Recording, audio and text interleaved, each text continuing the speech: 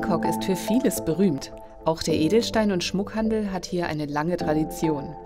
In und um Bangkok sind neben den Handelszentren auch Manufakturen ansässig, die Schmuck fertigen. Edelsteinexperte Paul Udomkiet zeigt uns, wie ein Schmuckstück entsteht. Viele einzelne Schritte sind nötig, um ein Schmuckstück zu gestalten und zu fertigen. Lassen Sie mich Ihnen zeigen, wie ein Schmuckstück gefertigt wird. Ganz von Anfang an bis zum fertigen Schmuckstück. Dieser Prozess ist sehr aufwendig. Er startet mit dem Design, geht über die Fertigung bis zur Lieferung von Juwelo nach Berlin. Folgen Sie mir.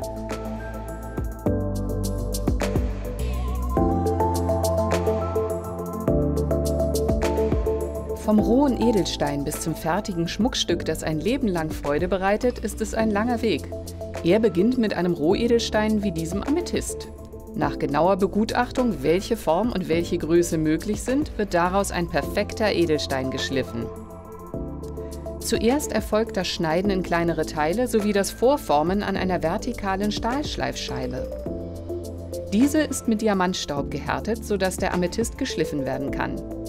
Da beim Schleifen hohe Temperaturen entstehen, wird die Schleifscheibe mit Wasser gekühlt. Bereits hier werden das spätere Gewicht und die Form festgelegt.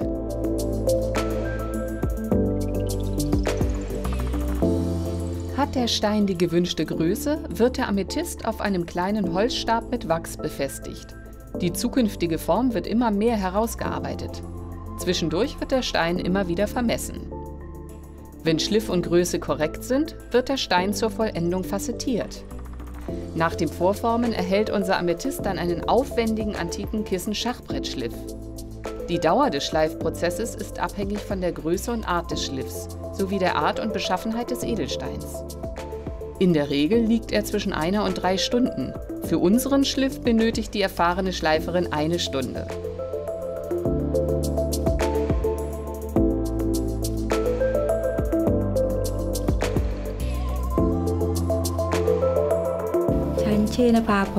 Hallo, ich bin Napaporn und schleife Edelsteine. Nachdem wir sorgfältig einen Stein ausgewählt haben, beginnen wir mit dem Vorformen. Per Hand erhält der Stein erst einmal seine späteren Proportionen.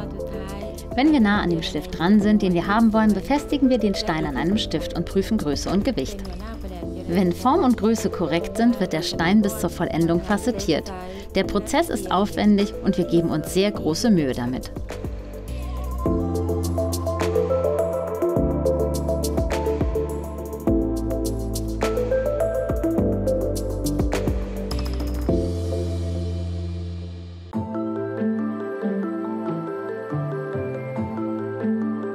Am Zeichentisch entsteht ein erster Entwurf. Das Schmuckstück wird aus 2 Perspektiven gezeichnet, damit alle Details deutlich zu sehen sind.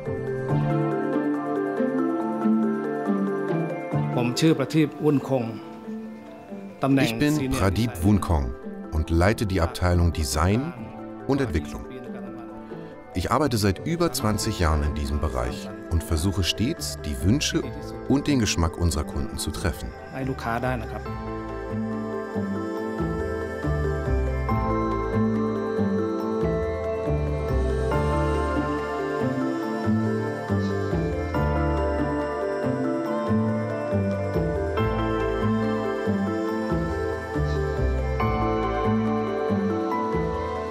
Ist der Entwurf fertig, wird er in einem CAD-Programm am Computer umgesetzt. Dies bildet die Grundlage für alle weiteren Schritte.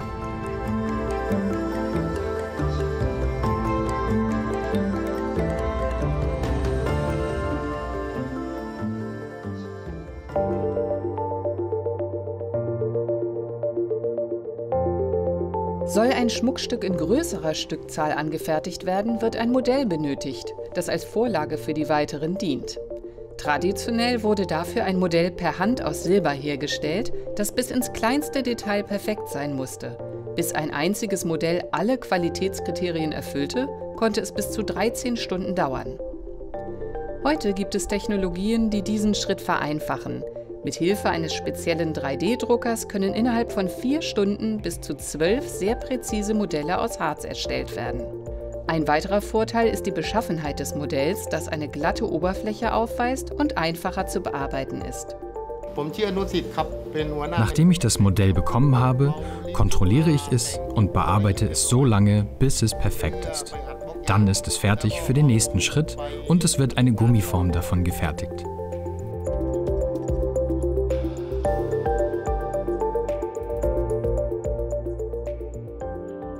Als nächstes wird eine Gummiform erstellt, um einen exakten Abdruck des Modells zu erhalten. Dazu werden Gummiplatten um das Modell gelegt und zusammengepresst. Es entsteht ein Block, der dann vorsichtig aufgeschnitten wird, um das Modell zu entnehmen. Diese Form kann nun beliebig oft verwendet werden, um Wachsmodelle zu fertigen. Für die Fertigung eines Wachsmodells wird in den entstandenen Hohlraum der Gummiform Wachs eingefüllt. Das Wachs härtet sehr schnell. Nach 1 bis 2 Minuten kann das so entstandene Wachsmodell bereits herausgenommen werden. Es ist eine exakte Kopie der Vorlage entstanden.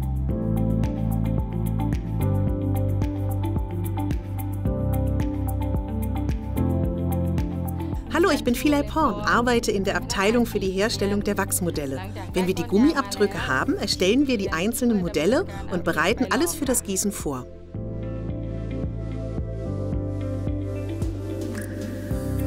Sind genügend Wachsmodelle entstanden, werden die einzelnen Stücke an einen Wachsbaum montiert. Je nach Größe der einzelnen Schmuckstücke finden unterschiedlich viele Stücke darauf Platz. Der Wachsbaum wird nun in einen Metallzylinder gesteckt.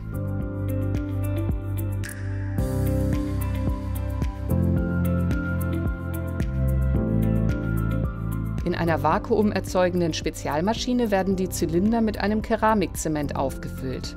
Nach 1 Stunde Trocknungszeit kommen die Zylinder in den Brennofen. Der Zement härtet aus und das Wachs schmilzt. Dieser Hohlraum wird dann später mit Silber aufgefüllt.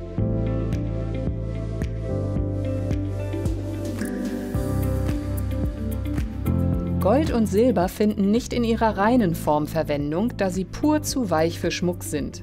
Daher werden sie mit anderen Metallen legiert, um schließlich ein Schmuckstück zu erhalten, an dem man lange Freude hat. Alle Komponenten werden zusammen eingeschmolzen. Ist die Masse flüssig, tropft sie unten aus dem Ofen heraus und wird dort in einem Wasserbehälter aufgefangen. Die Tropfen erhärten zu kleinen Kügelchen mit der gewünschten Legierung. Die so entstandenen Nuggets werden erneut aufgeschmolzen und die Masse läuft nach unten in den Metallzylinder, hinein in die Hohlräume, die das ausgeschmolzene Wachs hinterlassen hat. Nun wird ein Vakuum erzeugt, sodass jeder kleinste Hohlraum mit der Silberlegierung ausgefüllt ist. Ist das Metall abgekühlt, kann der das Silber umschließende Keramikzement entfernt werden. Aus dem Wachsbaum ist nun eine Kopie in Silber geworden. Die Vorbereitung und Genauigkeit bei diesem Arbeitsschritt ist von großer Bedeutung für das fertige Schmuckstück. Die Silberringe werden nun zur weiteren Bearbeitung vom Silberbaum geschnitten. Jedes kleine Detail an den Silberstücken ist bereits genau ausgearbeitet. Der Stamm wird beim nächsten Guss eingeschmolzen und wiederverwendet.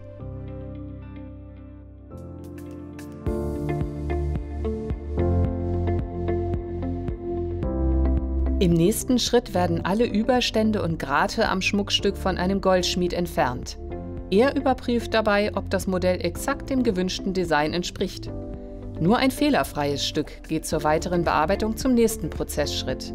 Auch die Ringgröße wird überprüft und gegebenenfalls modifiziert. Danach wird das Silberschmuckstück zum ersten Mal poliert und erhält so seinen typischen Silberglanz. Da Gold und Silber wertvolle Materialien sind, werden bei jedem Schritt die anfallenden Metallpartikel aufgefangen und in den Herstellungsprozess zurückgeführt. Hallo, ich bin Niran. In meiner Abteilung werden die Schmuckfassungen für das Setzen der Steine vorbereitet. Nachdem ich die Schmuckrohlinge vom Gießen bekommen habe, entgrate ich sie, damit die Edelsteine gefasst werden können.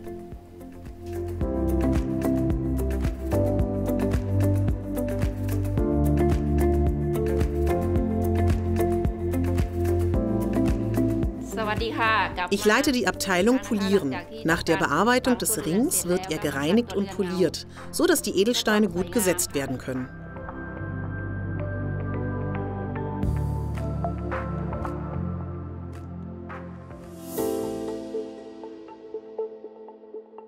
Schon während die Silberfassungen entstehen, werden an anderer Stelle die passenden Edelsteine ausgesucht. Das Sortieren nach Qualität und Farbe ist eine höchst anspruchsvolle Aufgabe, die nur von Experten durchgeführt werden kann. Die Edelsteine werden vermessen und gewogen, damit für jedes Schmuckstück genaue Angaben über die einzelnen Edelsteine zertifiziert werden können. In unserem Schmuckstück wird ein über 5 Karat schwerer Amethyst aus Madagaskar im antiken Kissen-Schachbrettschliff gefasst, zusammen mit 6 Zirkonen aus Kambodscha. Die Harmonie von Hauptstein und Akzentsteinen muss schon während des Designprozesses beachtet werden.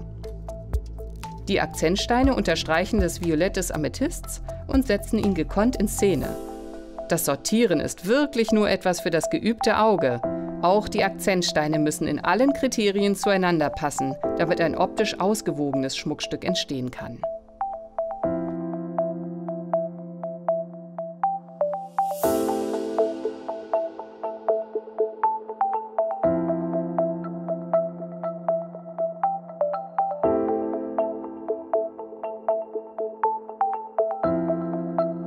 Mein Name ist Suachang und ich leite die Abteilung für Edelsteinbewertung und Edelsteinselektion.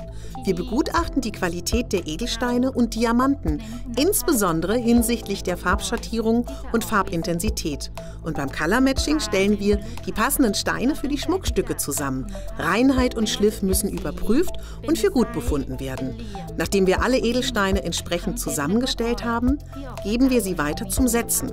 Wir sind bestrebt, stets die Bedürfnisse unserer Kunden zu erfüllen und zu übertreffen.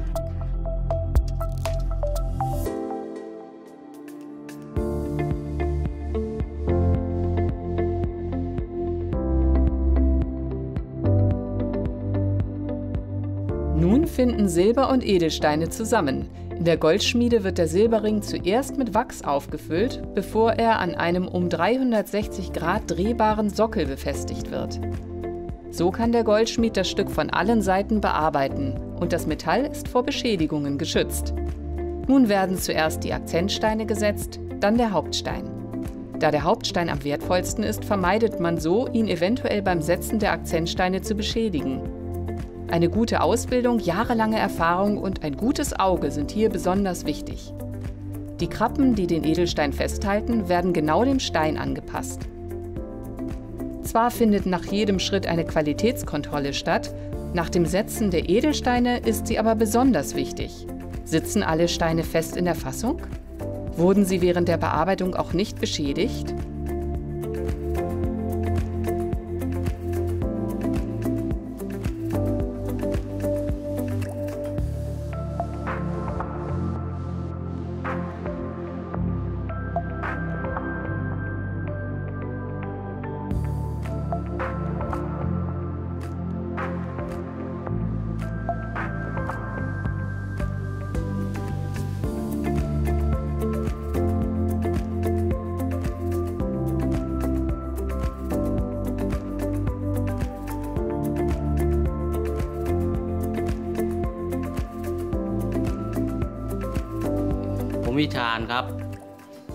Ich heiße Vielen und setze Edelsteine.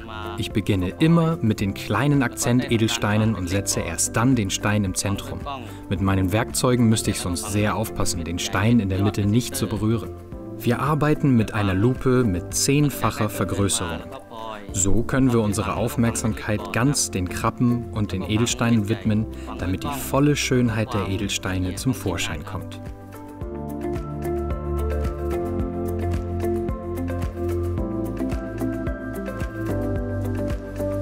Nun wird das Schmuckstück noch einmal auf Hochglanz poliert.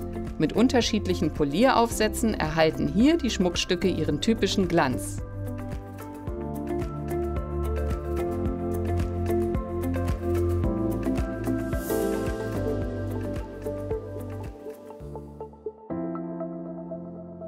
Schmuckstücke von Juwelo sind rodiniert, da Silber mit Bestandteilen der Luft oxidieren und dann dunkel anlaufen kann. Vor dem Rodinieren muss der Schmuck aber noch einmal gereinigt und vorbereitet werden. Bei der Ultraschallreinigung werden eventuelle Reste der Polierpaste entfernt. Dafür wird der Ring 3-mal hintereinander in destilliertes Wasser getaucht. Dann wird der Ring elektrisch gesäubert, um dann für 2 Minuten in die Rhodiumlösung getaucht zu werden.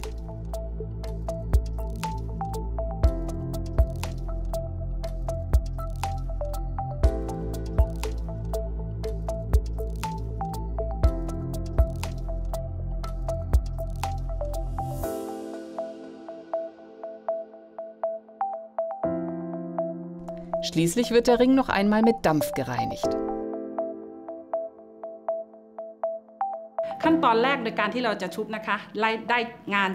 Mein Name ist entsteht und ich bin zuständig für das Rodinieren der Schmuckstücke. Vor dem Rodinieren werden die Schmuckstücke noch einmal mit Ultraschall und elektrisch gereinigt.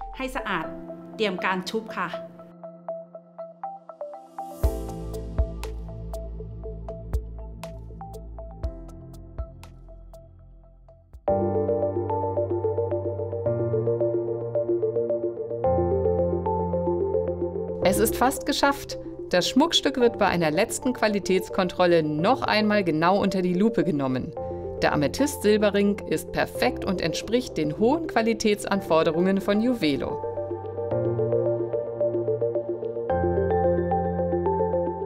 Ich bin verantwortlich für die Qualitätskontrolle. Wir überprüfen alle Details des fertigen Schmuckstücks. Wir stellen sicher, dass unser Produkt von absolut hochwertiger Qualität ist.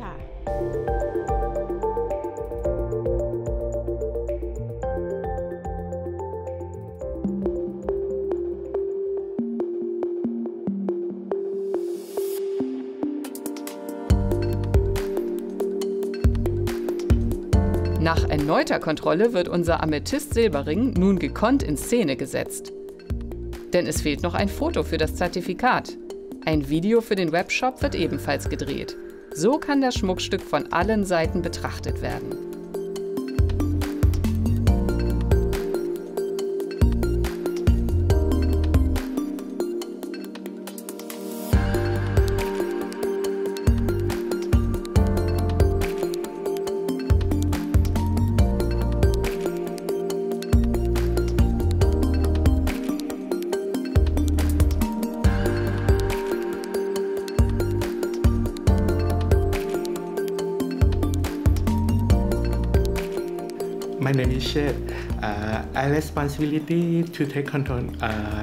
Mein Name ist Shade.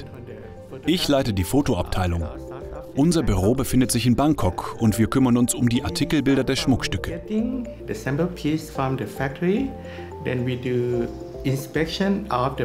Bevor wir die einzelnen Fotos machen, schauen wir uns die gesamte Kollektion genau an. Außerdem drehen wir auch immer einen Videoclip für die Website. Unser Team passt die Aufnahmen im Anschluss an und wir machen auch sonst alles, was nötig ist, damit der Schmuck im Fernsehen gezeigt werden kann.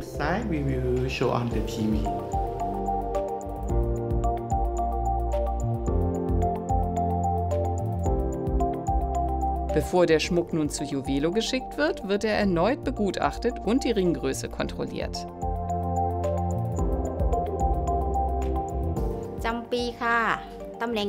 Mein Name ist Jampe. Ich arbeite in der Abteilung für Qualitätssicherung. Ich bin dafür verantwortlich, dass die Qualität des Schmucks allen geforderten Kriterien entspricht.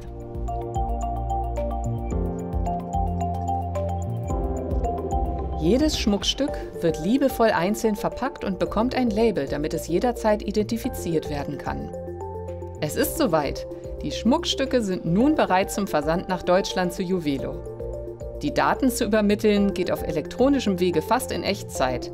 Sie sind schon längst da, wenn das Paket aus der Manufaktur bei Juwelo ankommt. Es bedarf viel Zeit, echter Experten mit viel Erfahrung und Fachwissen, um ein perfektes Schmuckstück zu erschaffen. Unser Team in Bangkok wünscht Ihnen allen viel Freude an Ihrem neuen Schmuckstück.